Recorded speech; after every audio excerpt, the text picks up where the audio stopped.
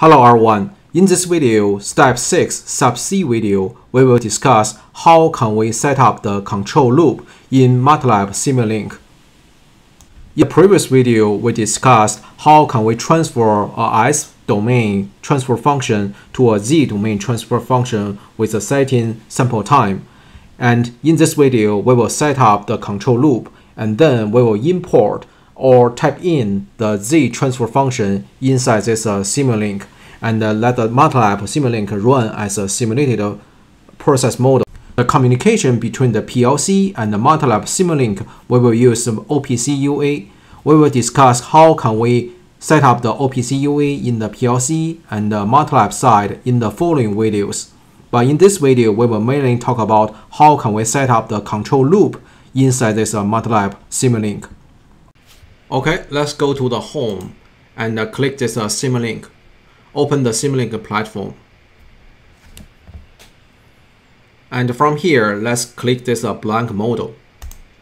And let's set up a new blank Simulink. Okay, so firstly, we can save this project. Name it Simulink Process Loop OPCUA. Click the Save.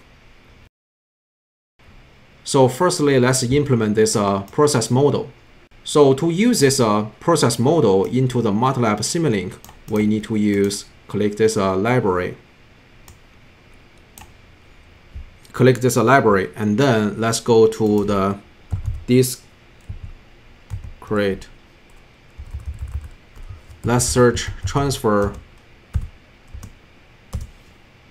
So let's search transfer function, and then let's drag this discrete transfer function.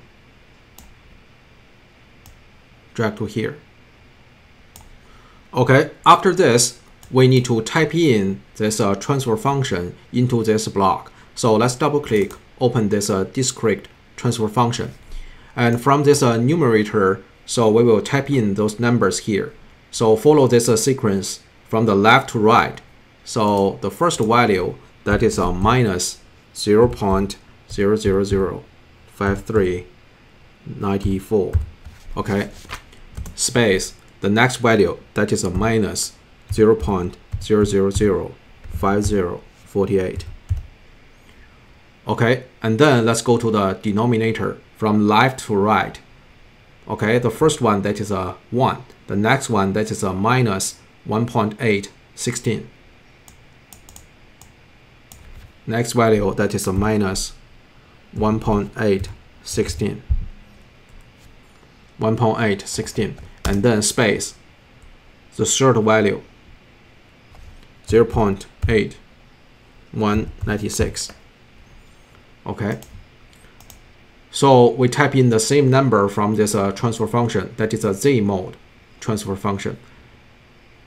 So we manually type in those parameters, that is a discrete time transfer function.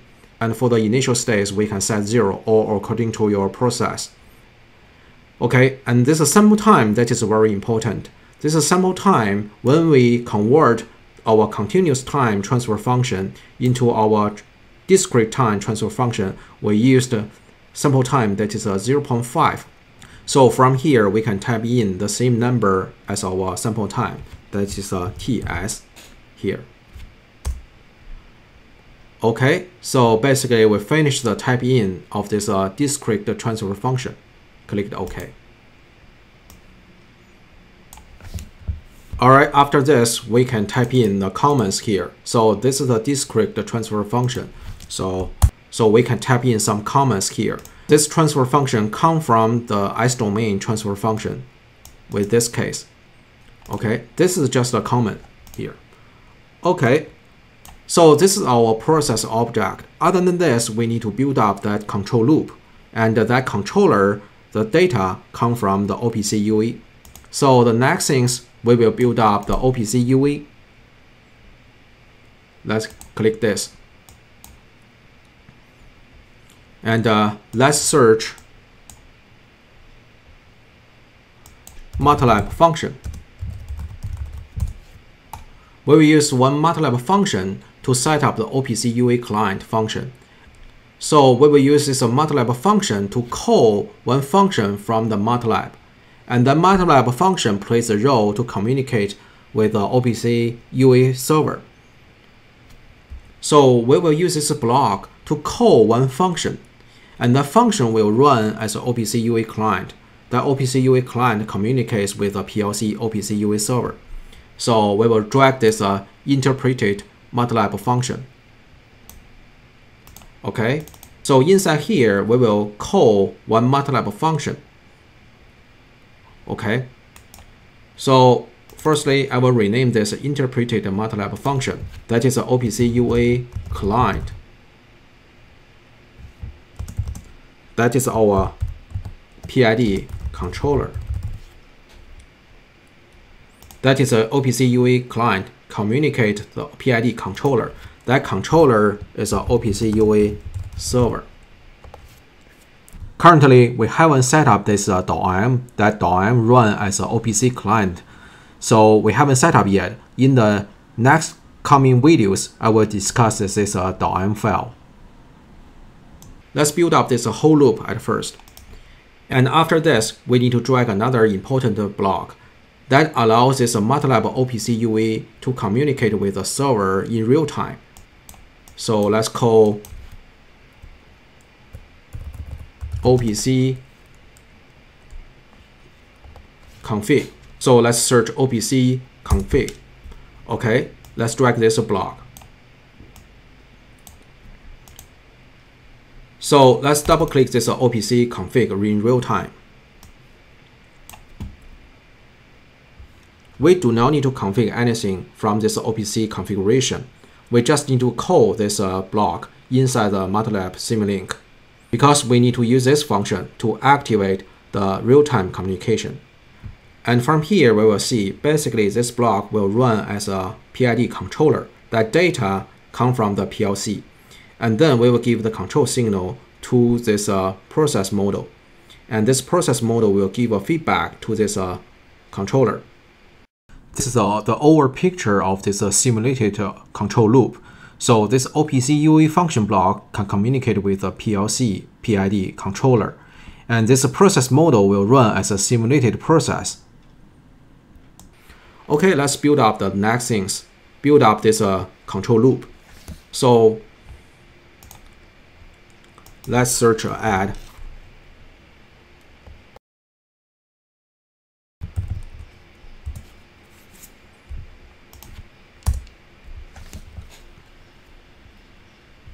So let's search add and drag this add here. Okay, this is the control signal. Go to here, and this result go to the model.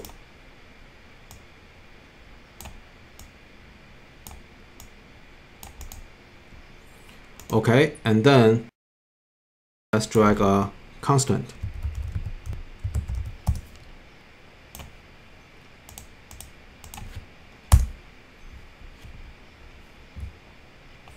And drag this constant here and connect here. So the reason why I put a constant here, as we know, basically the model which comes from our process and identified from the actual process.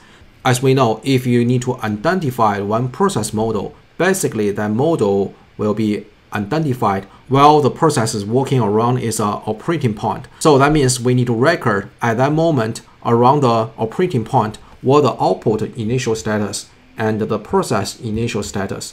Usually I will call that a U00 and a Y00. For this process, when I identify this process model, at that moment, the control signal that U00, that is 25. That means a 25% control command. So I will type in 25 here. That sample time, that is a TS. We will use the same sample time. Click OK. And this plus, I will change to the minus. Okay. Regarding the model output, we will add that initial status of the process value. So that means we need another add module here. But this time, we need to add that operating point. Okay. I will use another constant input. Connect here And in this process, so while the system working around its operating point, so the temperature value that is 43 centigrade. So from this model output, we need to add this operating point 43 centigrade to the results. Let me add the comments. So we can name this, that is U00, operating point value. And this, that is Y00. Okay, so drag here. And this output, that is a final process value. And then this process value will go back to this PID. But in actual case, this feedback, that means one sensor signal. Basically, at least it will take a one sample time delay. So usually we will put one delay here. So I will delete this and put in another block here. Let's put a delay. Let's search delay.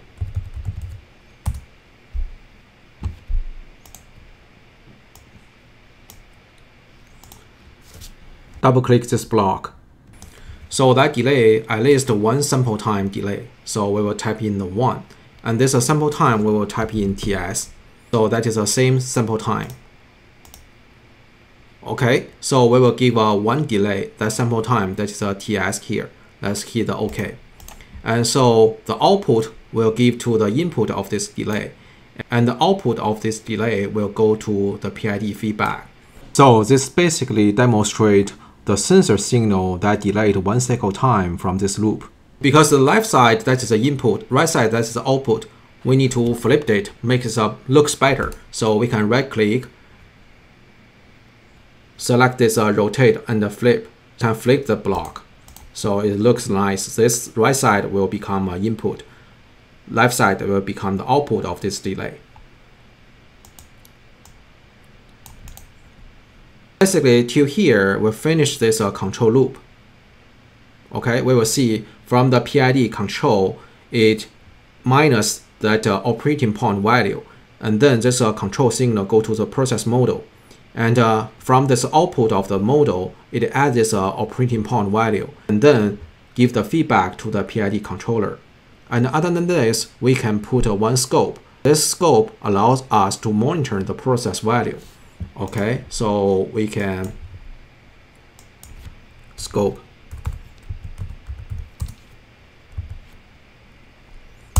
We can search a scope and drag the scope here. All right, to allow this scope monitor the control signal and the output signal, we need to use another function that named MUX. Okay, let's use this MUX. So this gives a signal, and then let's connect this process output, go to this second channel. Okay, and our control signal will go to the first channel. So let's connect this and connect this. So this allows this scope monitor the control signal as well as this process value feedback signal. And let's double click this MUX. So you will see the current number of the input, that is 2. Okay. So we set up the scope, and other than this, we can also add one disturbance input. Firstly, we can add one channel at this add here. So we can add a class.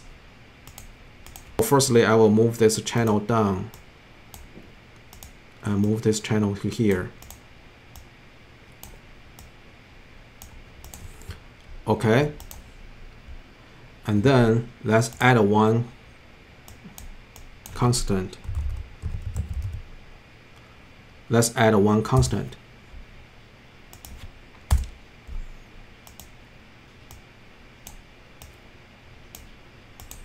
Okay. And then connect this constant to here. So this type in value will run as a disturbance. Okay. double click. The sample time is the same, that is a TS. And this is a constant value. By default, we can type in 0. Okay. And personally, I will prefer use another slide function.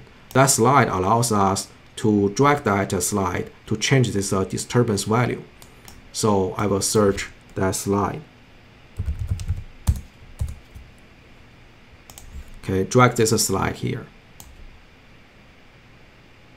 Once you drag this slide, it will ask us to drag this value to this slide. So this allows this slide to connect to this disturbance.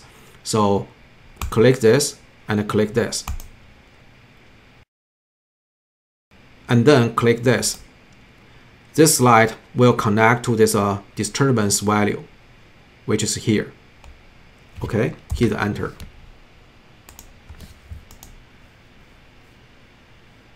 Okay, this. And then let's double click this slide. Because that is a disturbance value, basically this whole range is too big. We can double click and set a minimum maybe just a -5 because that is a temperature process. So the maximum we can set a 5. Okay, linearize.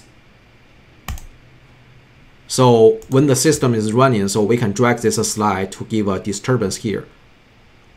By default, that is a 0. Till here, we finish the essential settings for this control loop. This is a very typical control loop. We have a PID controller. That control signal and the feedback will communicate through the OPCUA. We have a process model. Also, we have a disturbance input. We have a feedback and this delay and this scope here. And if your process has a delay, we can also type in the delay block here. That depends on your process behavior. Okay, and then let's key the save. Till this step, we basically finished the structure of this control loop. But we haven't totally finished yet because this interpreted Matlab function, we need to call one Matlab function. That OPC function will play the role as a OPCUA client to communicate with the OPCUA server. In this case, the OPC server, that is a Siemens S7-1200 PLC, and the PID controller PID_compact function block is running in that PLC. I will use the following two videos to show how can we implement this. I will use the next video to show how can we enable the OPCUA server function inside the S7-1200 PLC controller. And then after that, in the PID16e, I will show how can we implement the one script running as an OPCUA client running inside the Matlab, and that is a .m file, and then using this interpreted Matlab function to call this .m file allows this Matlab running as an OPCUA server to communicate or exchange the data between the PLC and the Matlab Simulink. Alright, so see you in next video. Thank you for watching. If you like this video, please give me a thumb up. If you like to watch more videos in my channel, please subscribe and hit the bell. Thank you for watching.